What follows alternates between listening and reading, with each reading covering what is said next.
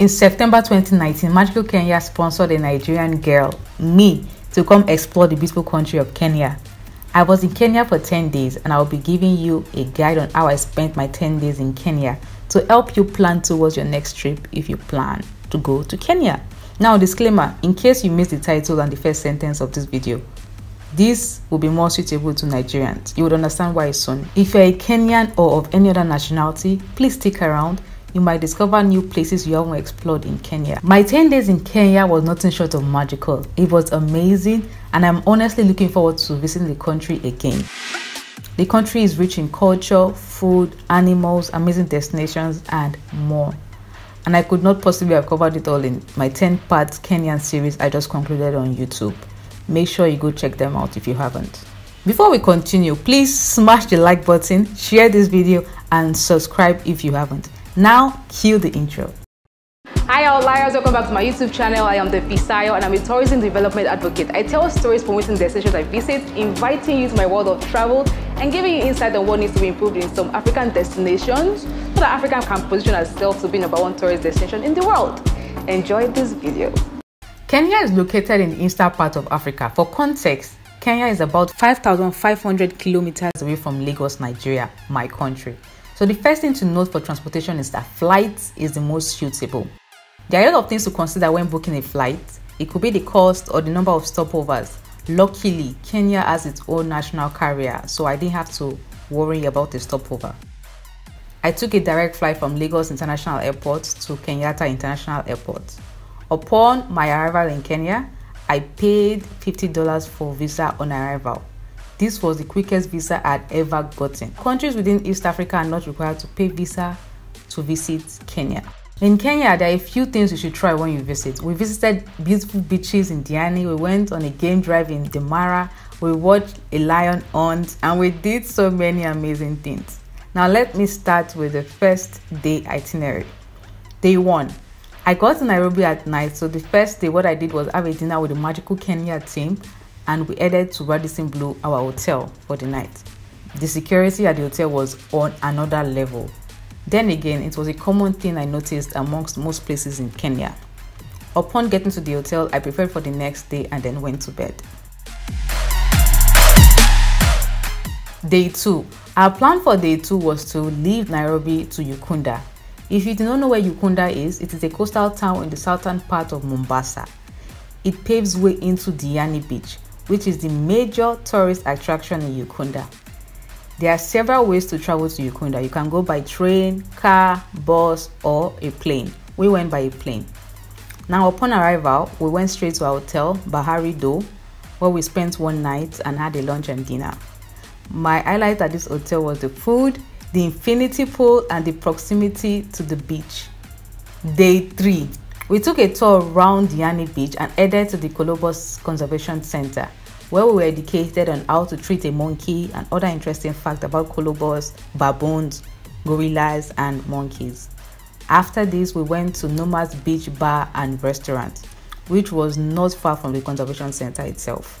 Now, you can decide to move around Diani on a bike, otherwise known as a boda boda in Kenya, or a tricycle, otherwise known as a tuk-tuk in Kenya. This beach resort had so many highlights for me. Being there was blissful. The food was great. I engaged myself in some interesting activities. We went around the resort to inspect some rooms also. It's a place I would love to experience again. When you think of summer, Nomad's Beach Bar and Restaurant definitely comes to mind.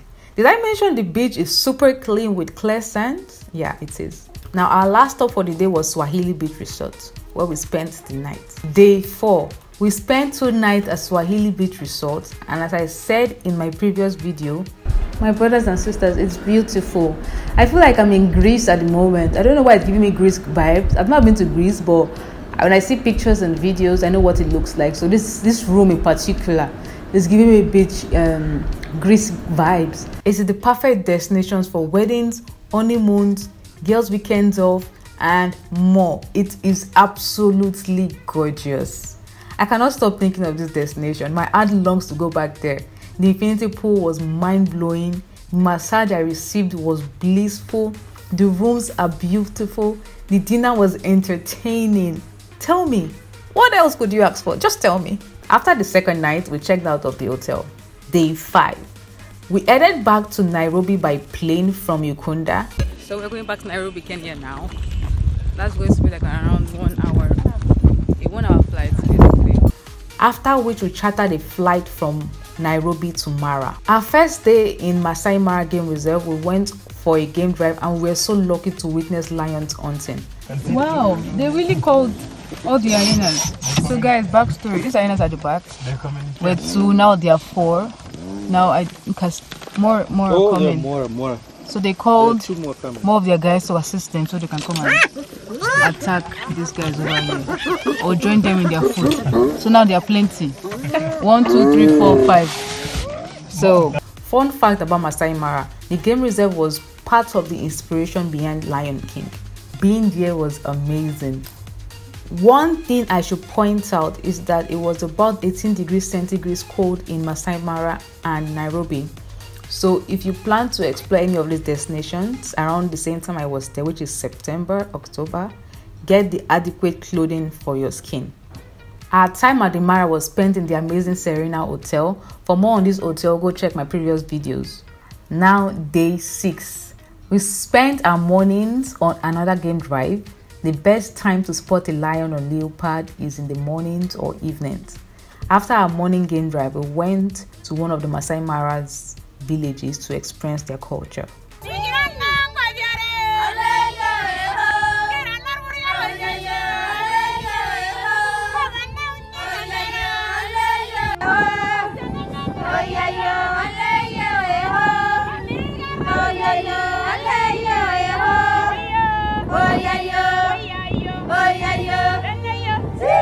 One thing I found fascinating was the fact that the Maasai women are made to build their nuclear family houses when they're about to get married without the assistance of men.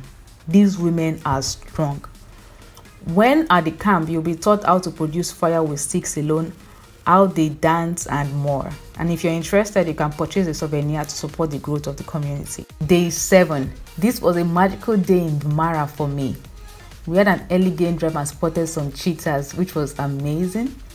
Usually the hotel you lodge with is in charge of your game drives, so it is best you choose a good one.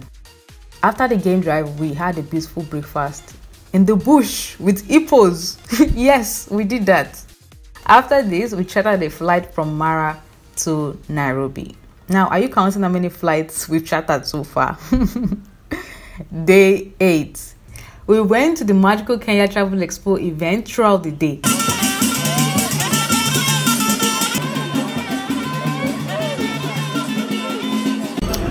Well, Kenya is magical, you have seen. Is when you want to see Africa, you come to Kenya, you see everything in Africa, and it's authentic. Yes, that is me, the Fisayo, having an interview with the Cabinet Secretary of Tourism and Wildlife, otherwise known as the Minister of Tourism in Kenya. Your girl has blown. And then we explored the Giraffe Center and the United Nations headquarters the following day. This was all done in Nairobi, and you can decide to do the same if you're in Nairobi. Day 9, I experienced a bit of Nairobi's nightlife after the event I attended was over. And yeah, it was okay. I don't know if I can compare it to Lagos nightlife, but it was good, you know. Day 10, I took a direct flight from Nairobi to Lagos, Nigeria, and there ends my journey or stay in Kenya. Back, gang. Now let me address a few questions about Africa. Number 1, is Africa a country? No, it is not. Number 2, is Kenya a country in Africa? Yes, Kenya is a country in Africa.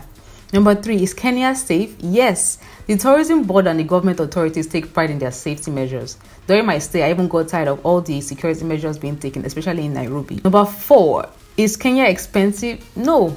Although my travel in Kenya was fully sponsored by the tourism board. You can travel within Nairobi on a low budget. However, if you want to follow all I mentioned in this video, then prepare your bank account for some luxurious spending. I have written tons of detailed articles on my travel in Kenya on thefisayo.com that should help you with the cost and more. Click the link in the description below to check them out. Also, if you would like to book any of the destinations I mentioned in this video, click the link in the description. And if you enjoyed this video, please smash the like button, smash it. and share this video and subscribe. Till next week, do not forget to stay awesome, stay inspired. Peace. See you next week.